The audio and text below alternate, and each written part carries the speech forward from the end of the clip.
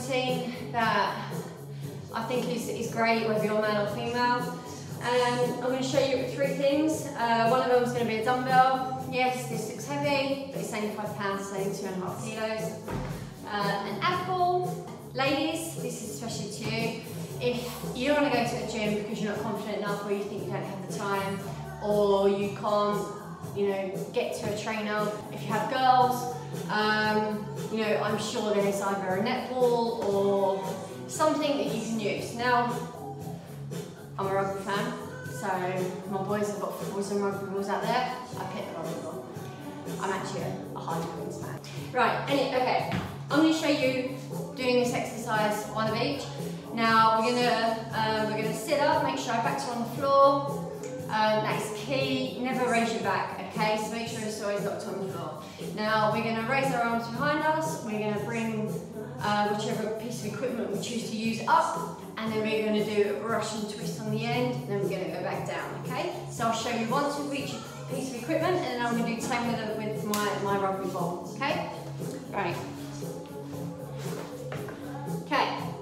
So we're going to go down, fully extend, up, twist, twist, up. This twist is very important, ladies and guys.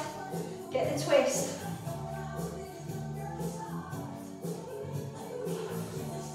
Twist, twist. Right, that's with a very light dumbbell. Okay, now, an apple, twist, twist, back, twist, twist.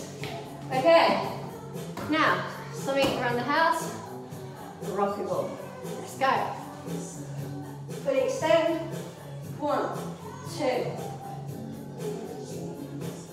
3,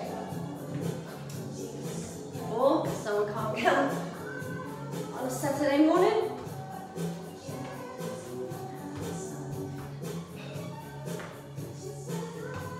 As you can see, this is working.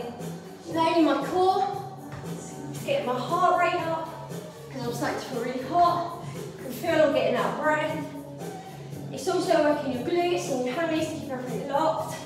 And also, it's working your upper torso, which doesn't just include your abs. And your obliques. I think that's 10. Okay, so, as I've just shown, you can do it with anything, but especially if you're doing it at home, you've got a number of things you can use if you have kids. Okay, if you don't have kids, ladies, I'm sure there's something around the house that you can pick. Okay, but if you don't, and you have any questions of things you can use, or even if you don't want to use it and you want to ask me, do we still get the same results? Go onto my website, which is pwwomensfitness.com. Jab me over an email or an inquiry and I'll get back to you by phone.